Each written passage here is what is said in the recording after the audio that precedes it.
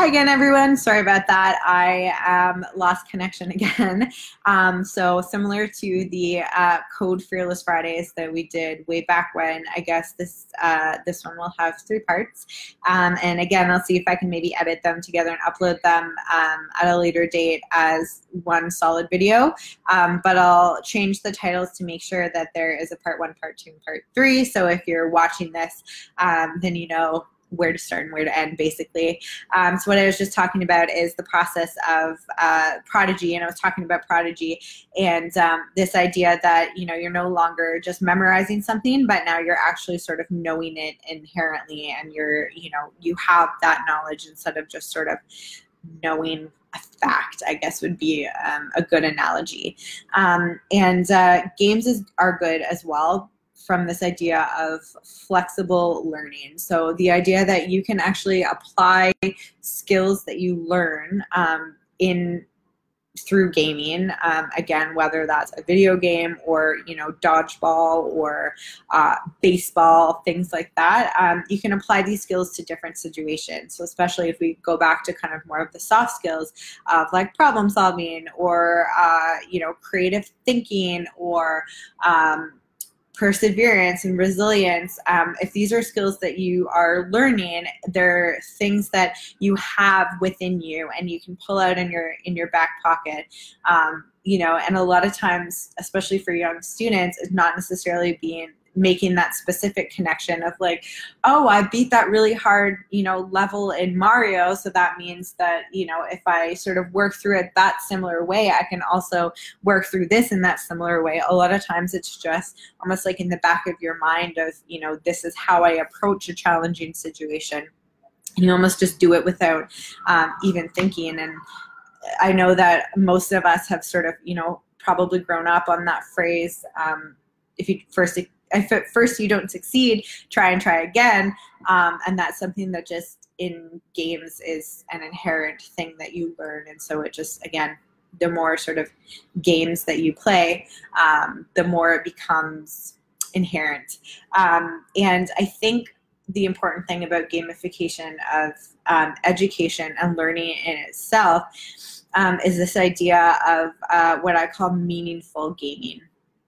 And that is to say that, you know, there's a lot of talk about gamification and a lot of, I guess, pushback because kids, you know, especially nowadays, spend most of their free time in front of screens, whether they be tablets or TVs or video games or what have you, that this idea of, you know, we don't necessarily want them to only be doing that. And I totally agree. I think that you definitely need a balance, and that's why at STEM Minds, you know, our camp programs, for example, are always scheduled to have a chunk of sort of tech time and a chunk of what we call unplugged time, because as we know in the real world, it's never anything of just, you know, one thing. You need that balance between physical education, and you need literacy, and you need math, and you need social studies, and you need all these things to make sure that you can become a productive and effective member of society. And what gamification of learning does is, in my opinion, it sort of makes gaming meaningful in a way that kids can sort of start to reflect on, what am I actually doing and why am I doing this?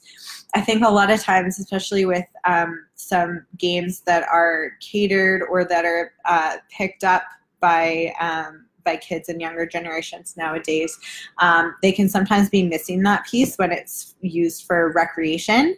And again, that's not necessarily a bad thing. Everybody needs some time to just kind of, you know, relax and shut their brain off for, you know, maybe an hour a day or so and just kind of do something that they enjoy. But when that is the only way that you are engaging with games or engaging with these types of technologies, I think that's when it becomes more of a problem. And so, you know, going on and just playing Minecraft all the time just because that's, you know, what you want to do, and you're just kind of running around and destroying things, like maybe building a few things here and there. In my opinion, that's not really meaningful gaming because there's not really a purpose behind it. Whereas if you're doing something like playing Prodigy or playing maybe Codable, which I guess I would consider an app, but also a game. There's a real reason why you're doing what you're doing, and part of using it in education and as a teacher, or even as a parent, if you're using it in sort of a learning context, part of the responsibility that comes with that is helping kids to sort of reflect on, why am I doing this, or why am I playing this game? So what we really like about a program that we use, Bloxels, when we teach game design, or even for the older kids, things like Flow Lab and Game Maker, is it gets kids to start to think about, why am I setting this level up the way that I am, or why am I placing the enemy right here, and why am I doing this? And so it gives them sort of that insight, even if it's a game for fun, into, why are you creating this experience the way that you are. If it's something more like Prodigy, it's sort of like, built in, why do I need to know, 12 times 12? Well, in this case, it's, you're doing it because you need to be able to know math and learn math to be able to move on further in the game, or move further through the game.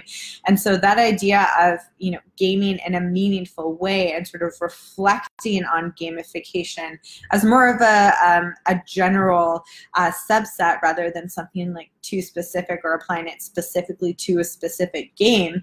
It's that process of the why, or the wonder, and the sort of critical thinking that comes with it, where you're really sort of thinking about why you're doing something, or why it's important, instead of just consuming it. So again, when we have this idea of like digital creators versus digital consumers, there's always that idea of critical thinking behind it, rather than just, again, mindlessly consuming something without sort of thinking about that background sort of context. So hopefully that gives you all some sort of a insight into gamification, and why it's important, and why there's a lot of talk about it. I found some really great articles earlier on some education blogs and things like that I want to share with you. It goes a little bit more in depth about the actual sort of learning process of gamifying, and what some of the educational research says about it. So I'll post those in the comments here, I guess, or maybe in part 2. I'll post them in part 2, and then what I will do is post here in part 3 a favorite video of a lot of the staff here at STEM Minds, and one that we basically always show in our game design classes. And that's actually the original creators of Super Mario, and what their process was going through creating that very first level in the very first Super Mario game.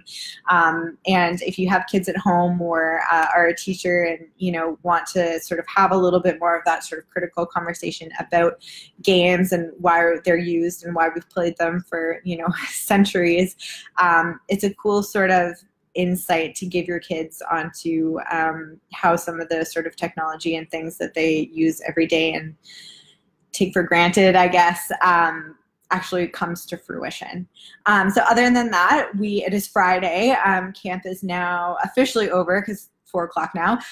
So stay tuned for either later today or tomorrow. We'll be posting our photos from this week of summer camp. We still have 3 weeks left. It's week 6, can't believe it. So we still have 3 weeks left, and there is still some space if you are looking to engage your kids in some of this type of learning and STEM learning. Before they go back to school. So next week is Eager Engineers Week, so we'll do a little bit more of engineering. We'll do some coding, we'll do some hands-on building and design thinking projects, and then the last week of August, or sorry, I guess the week after that, would be our Powerful Programmers Week, so a little bit more about app design, game design, coding, and things like that. And then we also have our bonus week, which is the last week of August before the long weekend, which is going to be, again, a little bit more of an exploratory theme. So even if you haven't been in our programs before, but you want your kids to just kind of see what we're all about and see what STEM is all about, that's a great one to sort of enroll them in and let them try and explore everything that the wonderful world of STEM has to offer. So other than that, thank you all so much for joining me today, whether you're joining live or you are joining at a later date. Again, my apologies for the internet connectivity issues, but have a great weekend, and we will see you next Friday. Bye for now.